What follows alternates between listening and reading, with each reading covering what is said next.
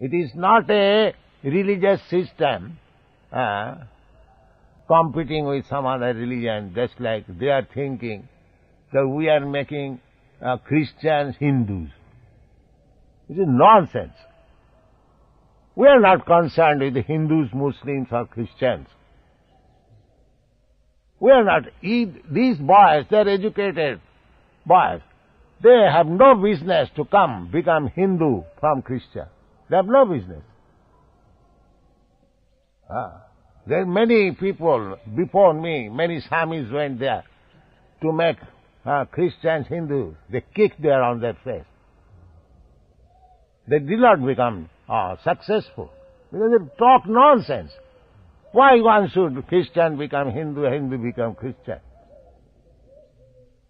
They should know what is God, what He is, what is His relationship with God. This Krsna Consciousness movement is that. It is not a movement for making Hindus to Muslim or Muslim to Hindus or Christian to Hindus. This is not that a movement. They clearly understand this. Therefore, they are following. They are accepting. If I would have preached that Hindu religion is better than Christian religion, they would have kicked me out long ago.